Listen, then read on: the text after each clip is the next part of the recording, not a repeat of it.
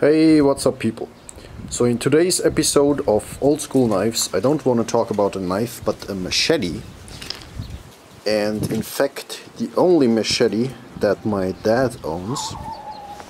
By the way, my dad is a farmer. And here in Austria, commonly axes and big knives are much more commonly used than machetes. But this is the machete he owns.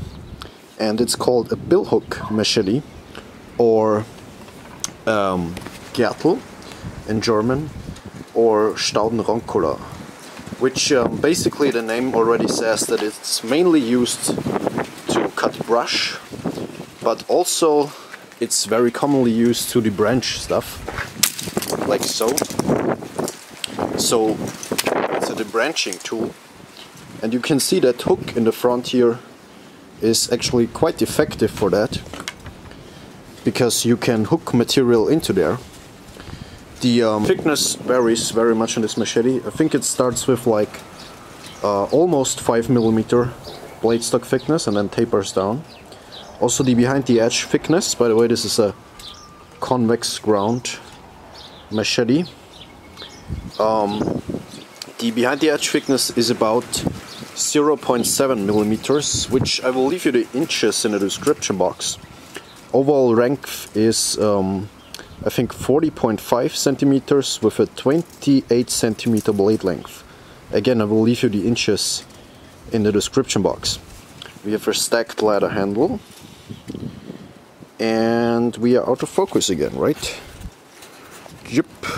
Make sure we get focus here. Yeah, so stacked ladder handle. As you can see, tapered tang. It's some sort of carbon steel. I don't know which kind of carbon steel. You can see it has some patina developing. Also some marks of rust. And yeah. Also, I forgot to mention the behind the edge thickness varies. It starts here thick between 0.7, 0.8mm, and then tapers up there in this hook section to about 0.5, 0.4mm. So it gets actually very thin and slicey in there. And yeah, this sort of machete was very commonly used in the past. I think this design has been around at least since the Middle Ages, probably even longer. And yeah, back in the days, farmers didn't have, you know, their own weapons. They mainly used what they had laying around, so forks and stuff like that, and machetes, big utility knives, were very commonly used to also defend their houses if necessary. And you can see that this machete is definitely also capable of doing something like that as well. Yeah, very simple machete. I think it probably cost like 10 euros, which is, you know, very cheap, and it holds up very well. I did some betoning in the past with it. Here and there I resharpen it for my dad, and it can be resharpened on almost anything, including sandpaper and, you know, everything that you got basically. So it's a very, very rough little tool, but still very, very effective. And I will make sure to show you how it chops in just a second. Also, you can see the guard up here is also made from leather, so you cannot slip on the blade. And then this stainless steel hook here prevents you from slipping off. No lanyard hole, as you can see, but this hook here, that's also covered with leather, so to not hurt your finger if you do continuously work with this.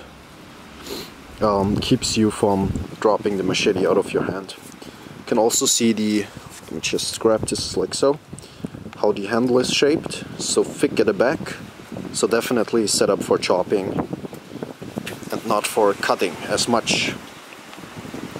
Yeah, sorry for the wind noises, by the way. I will set the camera up and then show you how it chops.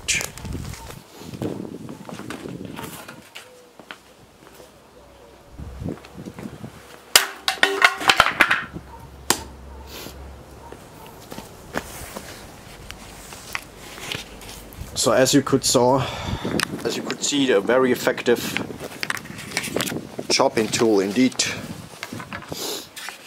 And that hook just works extremely well for the branching stuff. So that's everything for today's episode.